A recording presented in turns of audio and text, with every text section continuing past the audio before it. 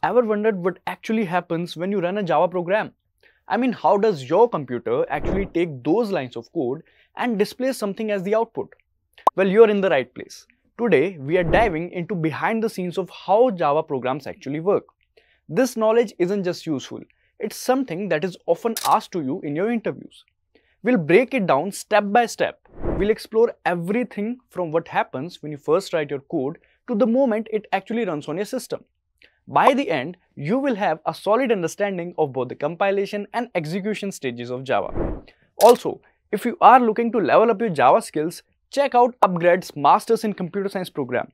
It's the perfect way to advance your career. Click the link in the description to learn more. And before we begin, make sure to subscribe to the channel and press the bell icon to never miss any update. So how does the Java programming language work? When you write a program in Java, you are creating what's known as source code. This is the code that you as a developer write using a text editor or an integrated development environment, that is IDE. It's in a format that's easy for humans to read and understand, but it's not something your computer can execute directly. To make this code, it first needs to be translated into a form that your computer can understand, and that's where Java compiler comes in. The compiler takes your code and converts it into an intermediate form known as bytecode.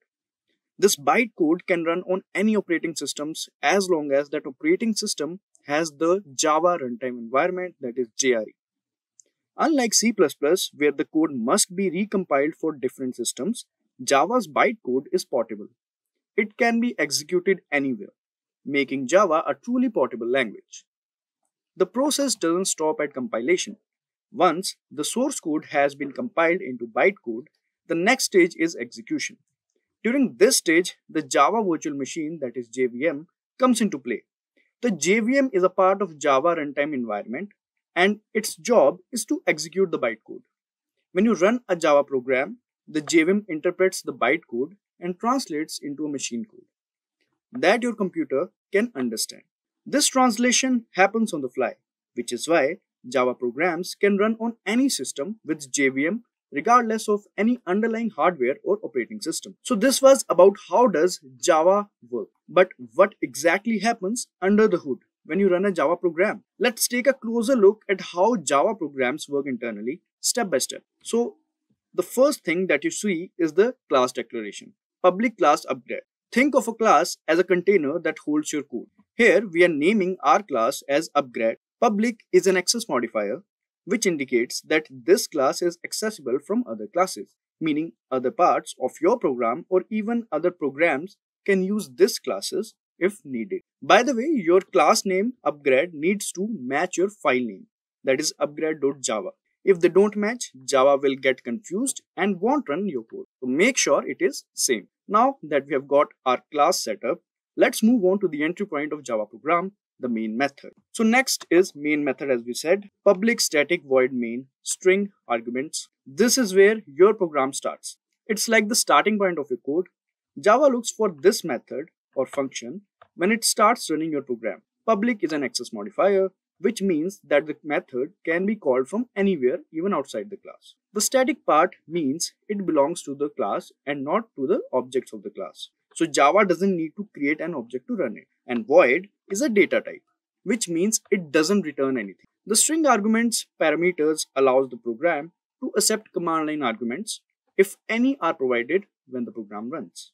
With the main method ready to go, the next step is to actually do something like printing a message to the console. So inside the main method, we have this line, system.out.print. Let's learn Java that we have wrote. You can write anything you want. All this does is print that message to the console. You know, the black screen where you see outputs? Here's how it works. So system is a built-in class that comes with Java. Out is a special tool in that class that lets you send stuff to the console. Println is a method of the print stream class that prints what you tell to it. And it even adds a new line at the end, so each message starts on its own line.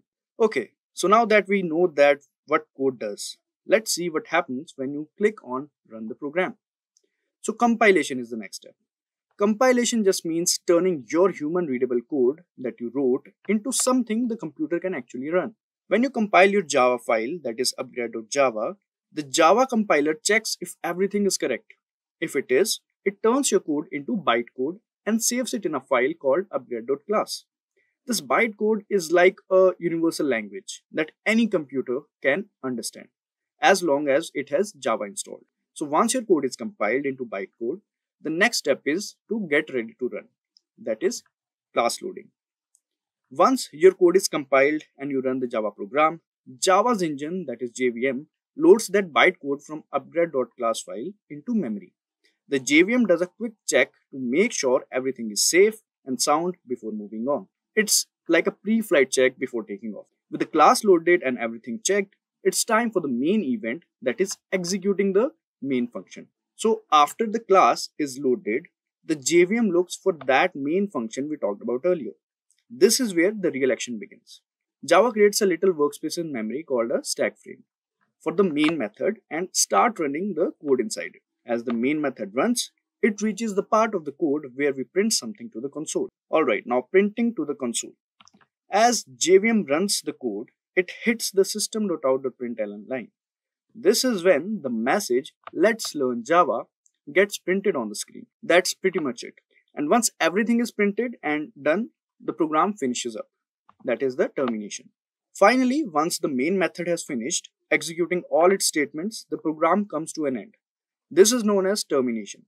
The JVM then releases any resources that were allocated during the program execution, such as memory. During this entire process, the JVM also handles other important tasks like memory management and exception handling to ensure that your program runs smoothly without any issues. And there you have it. We have explored how Java programs work from the moment you write your code all the way to when it runs on your computer. We covered everything from class declarations, the main method and printing statements to how Java compiles and executes your code. Now you should have a much clearer understanding of what's happening behind the scenes every time you run the Java program. In the next video, we will understand variables in Java.